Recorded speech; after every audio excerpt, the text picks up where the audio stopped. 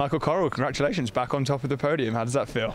Thank you very much. Yeah, it feels great. Like winning a gold medal and my sixth Grand Slam gold is, it's definitely a nice way to end this year. So this is now, is this your third cycle now, right? We're entering into your third or your fourth cycle? So I kind of did Rio cycle, like halfway.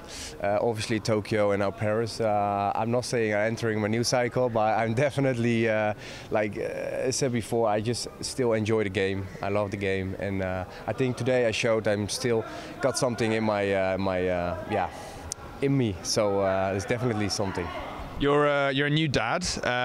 How do you think that's affecting your competitive career? I mean, your perspective is differently in the game, but I'm really enjoying being here, but also being at home. So it's just a new life. It's just a new structure. But what I say, I'm very privileged to have a healthy son, a good family, and I can still play the game. And I think the combination is just phenomenal. You're known for your sodis, your COs, you're known for your coaches, but we saw an Osoto today. How did that feel to pull? That was really, really nice technique. It's got a lot of good feedback on social media. How does it feel to pull out a beautiful Osoto like that? Yeah, definitely. I mean, I said after the Olympics, I want to be more open. I can be very strategic. I think there's a quality, but also like, how do you say, like the opposite.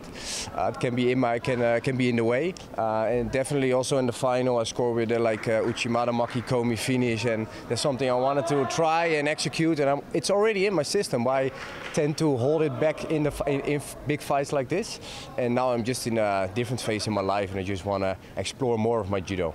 And I think today with the Osoto and the Maki Komi on the end, I think I definitely did. How many medals have you got here in Abu Dhabi, do you know? I think it's my second. Like last time was fifth. After a long fight against Damian in the semi-final, I remember that very vividly. I got a bronze one and I got one now here. So Abu Dhabi is a pretty successul place for you. Do you think do you draw that from the sun? Do you think you're like Superman? You draw it from your power from the sun? No, I prefer Paris actually. I mean, Paris. I won Paris twice and I got 4 or 5 medals or something. And Abu Dhabi, I think the first couple of years weren't great.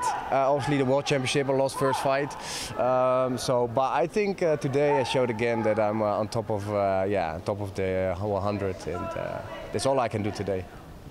You've obviously got Katarina was here. He's I think he got 5th in the end.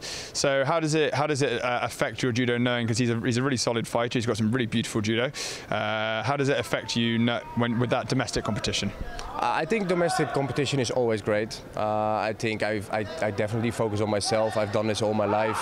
Before I had this competition with Henk. Obviously Henk was he's a known fighter, and he was just way ahead of me, and I just use it as fuel to get better. And I think if I show what I have in my system, like I do today, and be brave, then great results come with it. And I just keep learning. That's why I say the domestic challenge is always great, and it will keep you on your toes. Lovely. And just finally, how will you celebrate here in Abu Dhabi? So I have to catch a flight tonight, so it's a very short coming in and coming out. So we're leaving at 10 from the hotel, so we'll be a quick beer and a burger and then leave town. Thank you very much, Mike.